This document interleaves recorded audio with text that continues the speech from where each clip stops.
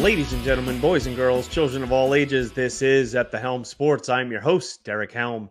Thank you for joining me for episode 115. Please be sure to follow, subscribe on Apple Podcasts and Spotify.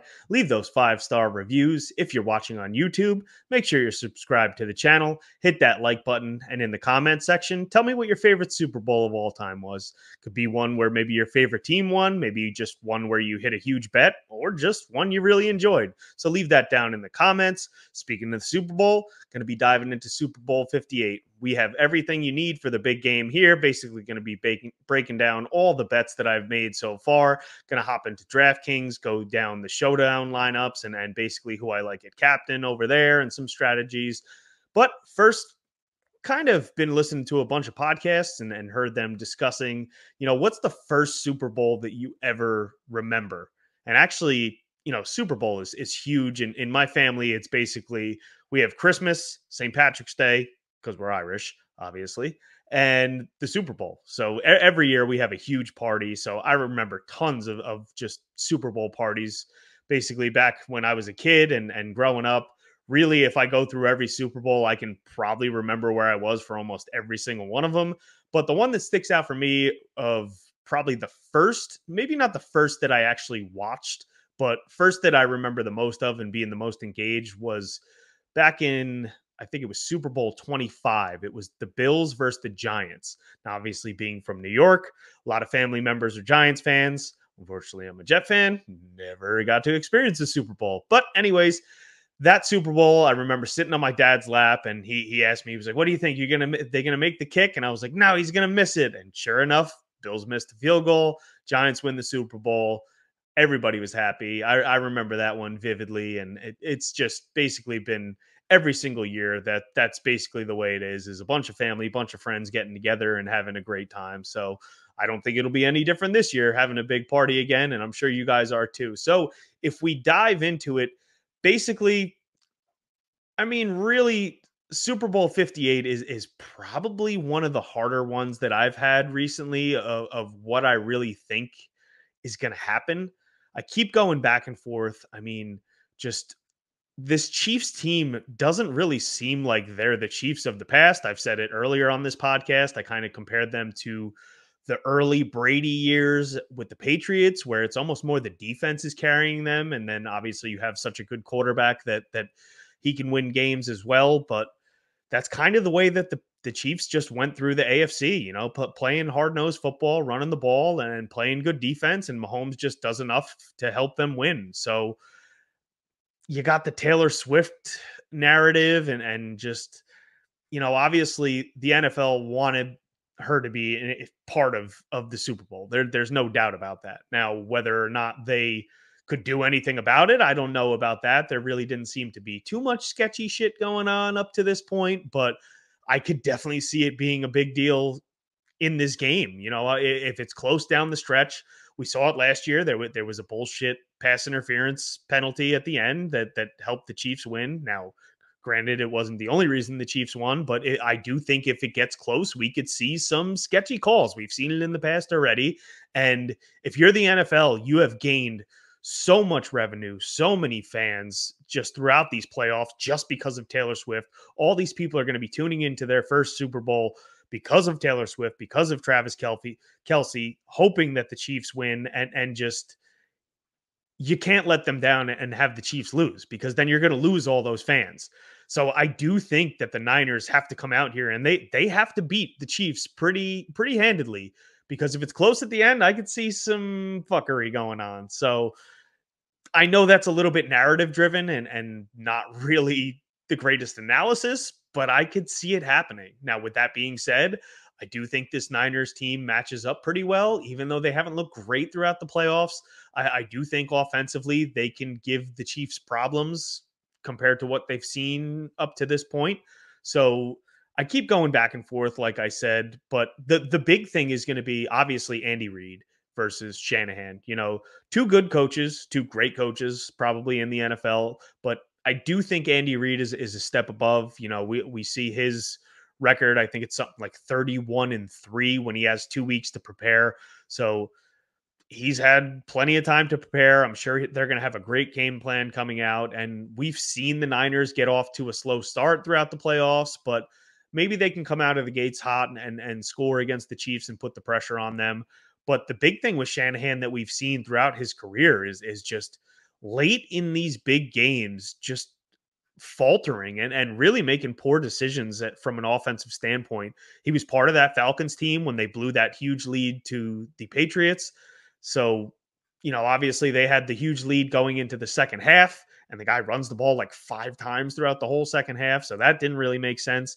And then rewind to this exact matchup a couple years ago. You have Jimmy Garoppolo stepping back and throwing the ball a bunch. Now, they did give the ball to Mostert quite a bit in that game, but they ended up blowing that one too down the stretch. So it's going to be interesting to see if in the second half who can make the adjustments and if Shanahan can step up in a big spot. So that's a huge narrative in this game.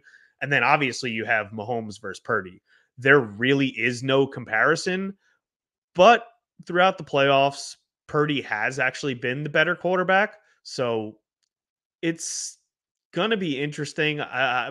I'm a little bit worried that it might be too big of a spot for him, but he's played good games with this receiving core. I don't think that Shanahan is going to put it all on his shoulders.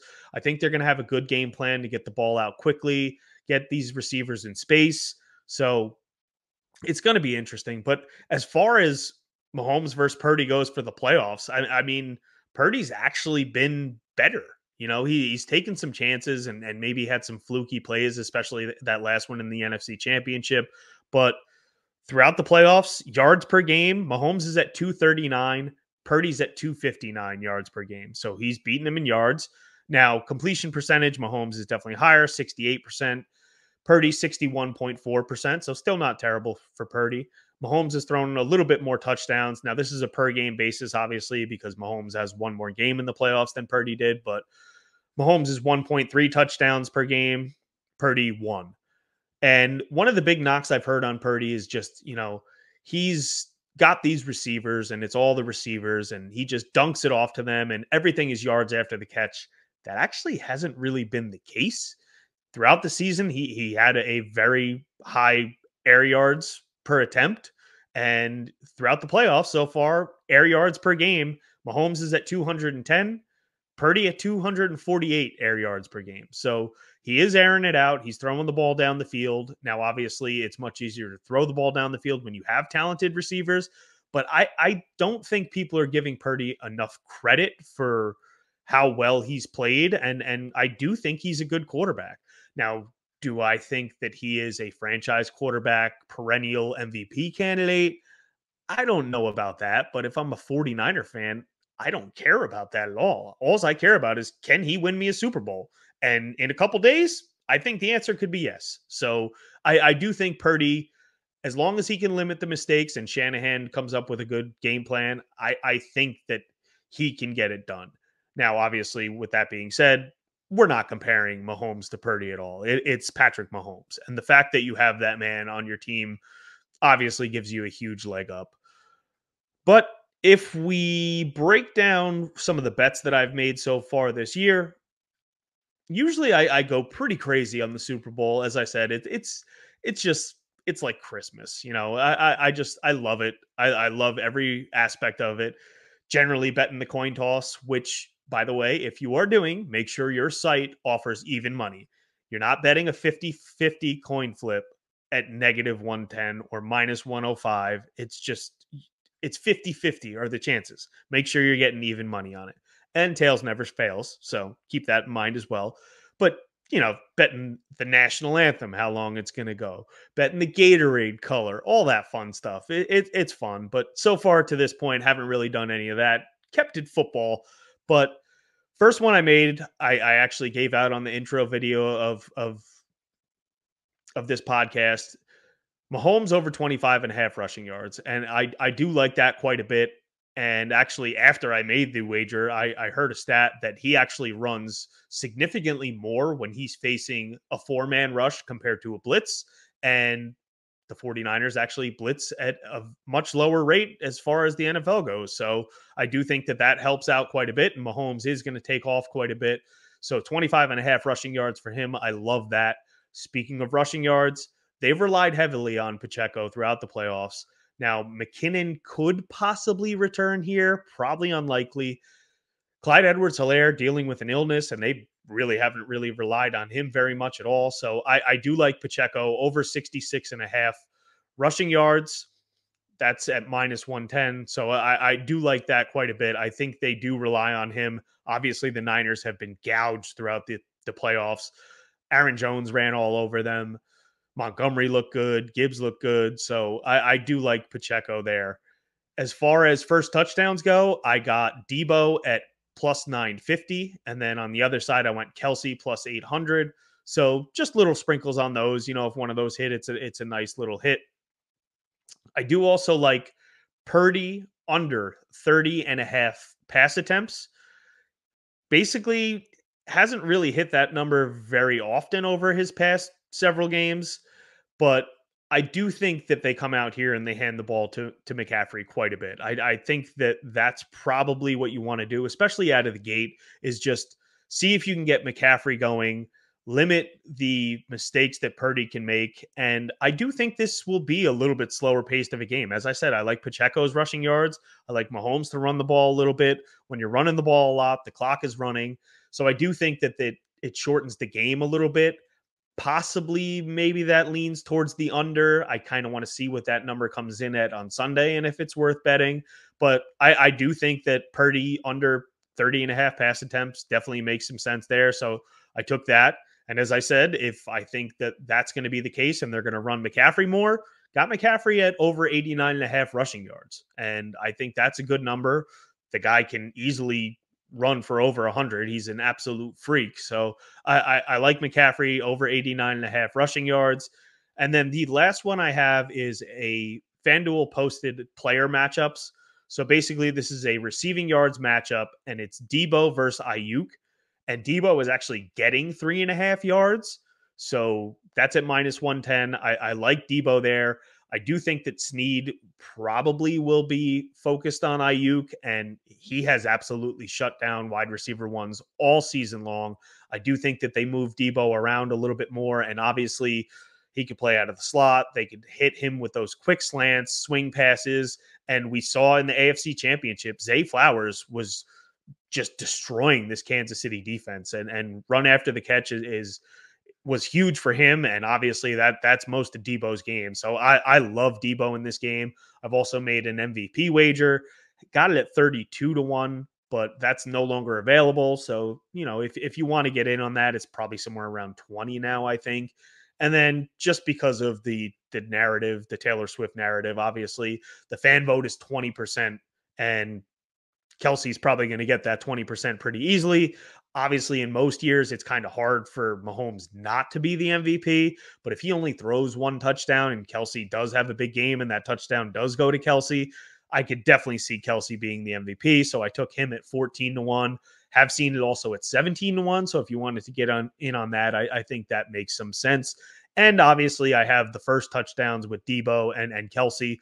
If that happens right off the bat, obviously that opens the chance for them possibly scoring 2 touchdowns, which would definitely open up their chances of MVP even wider. So that's what I'm looking at as far as wagers go. As far as actually betting the spread or money line, like I said, I'm still wavering back and forth. I don't know what I really want to do.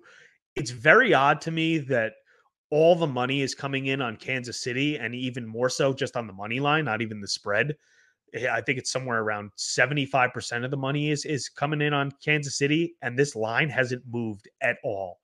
It's very odd that Vegas and these books would put themselves in a position where they could lose money that much. So obviously it's the Super Bowl. This is going to be a very sharp line.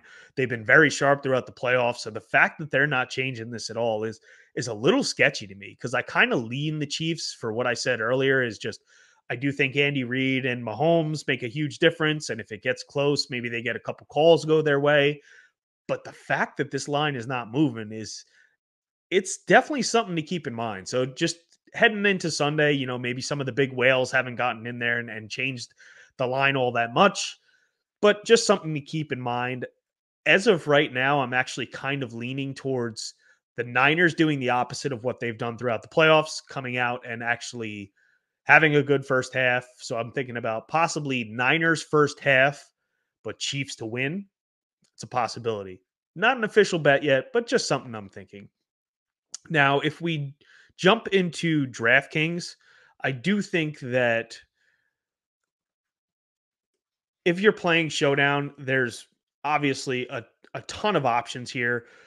I am a complete degenerate, so obviously I'm going to be playing a ton of lineups.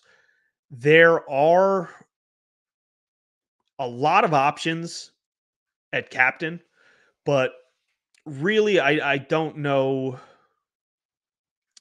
if I'm going to spread myself too thin. If you've never played Showdown Captain mode, basically you choose a player as your captain. They are 1.5 times what their salary would be at the flex position. And as the captain, they're 1.5 the salary, but they also accumulate 1.5 times the points. So it's pretty important who you choose in your captain because it can make a huge difference at the end of the game.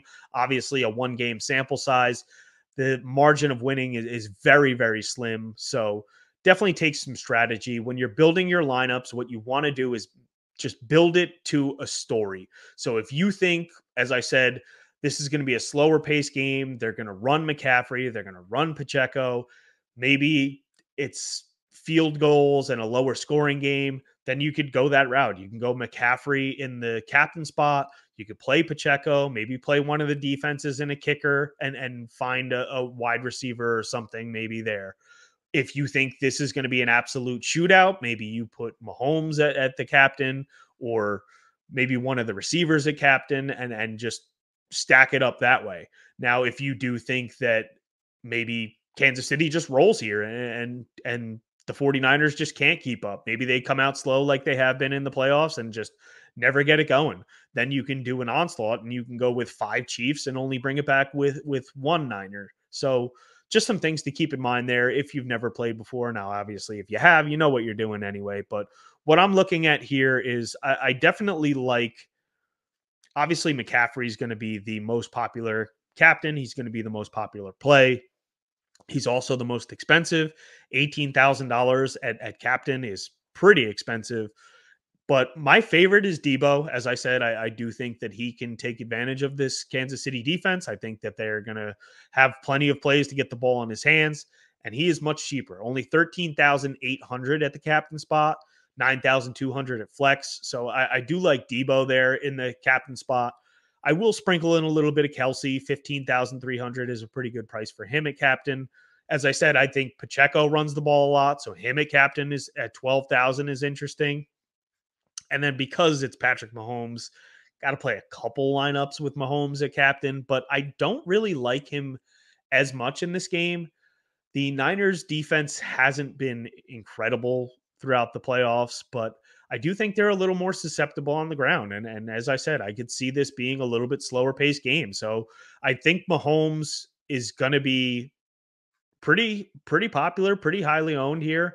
So at the captain spot, I'm fine going elsewhere. I might sprinkle him in a couple.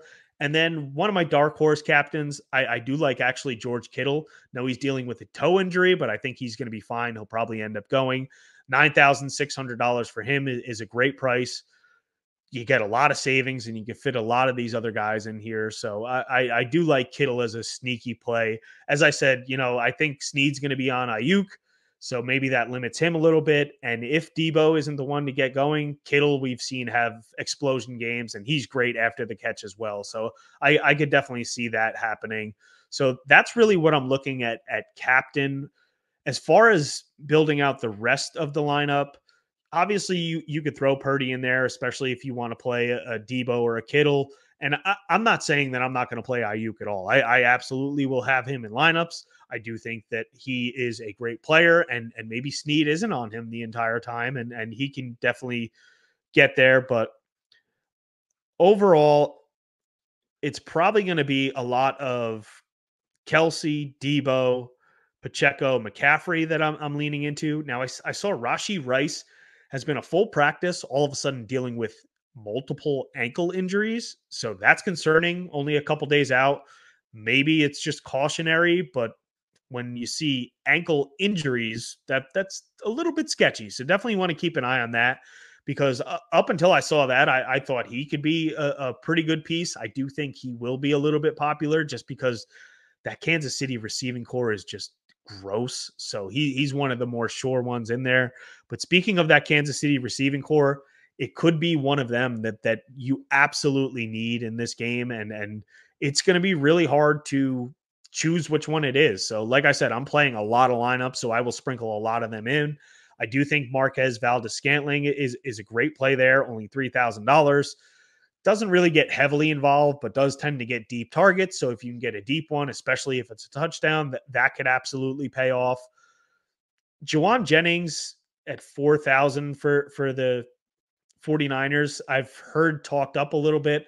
I'm not really crazy about it. He hasn't been heavily involved. The snaps are coming down. Connolly's actually been playing a little bit more than him.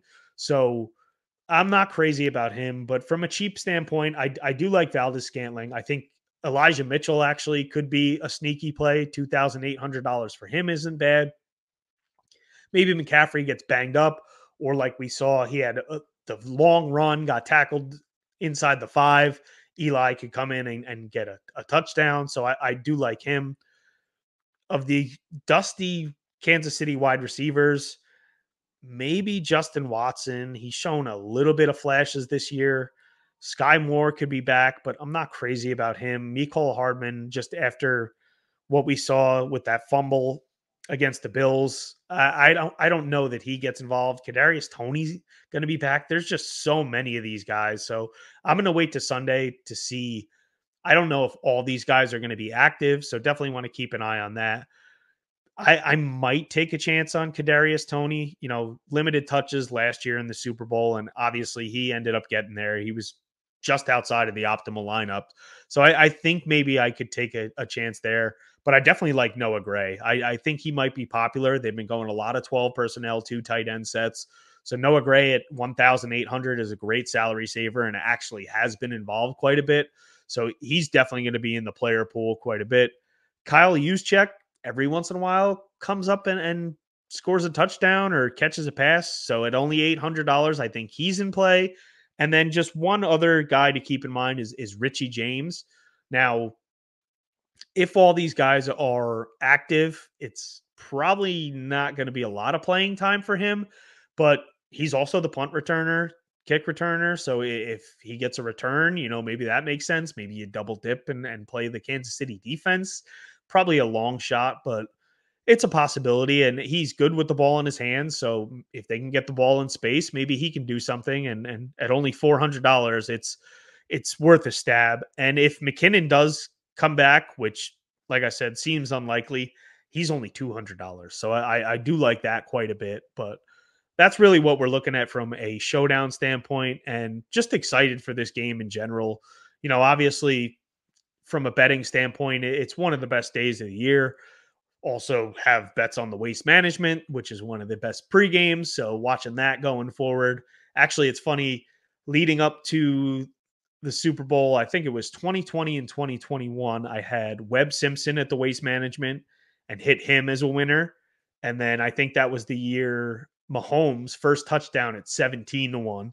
So that was an incredible Sunday. Just instantly, Webb Simpson wins, huge day, awesome, that's great. Mahomes' first touchdown, bam, all the money. Then the following year was Brooks Koepka, who I bet he won the Waste Management, and then it was Rob Gronkowski first touchdown. So maybe we could do that again this year. Hit a winner at the Waste Management, hit a first touchdown, win all the money. Who knows? But that's probably going to do it for this week. I do kind of want to put out a couple more bets in there. So if you are in the Mad Lab MMA Discord, I will definitely be posting all my wagers there. If you are not in there, head over to the madlabmma.com, sign up. Obviously, Mad Lab is the best in the industry when it comes to MMA. We have every sport covered over there. As soon as I make any of my golf wagers and any of my NFL wagers, they are posted into the Discord over there and then posted on the site. So definitely head over there, check that out. Check out thehelmsports.com. We'll have all my write ups all PGA Tour season long. And you can check me out on Twitter at The Helm Sports. And you can also subscribe to the Substack down in the description. But that's going to do it for me. I'm your host, Derek Helm. Thank you. And remember, just have fun out there.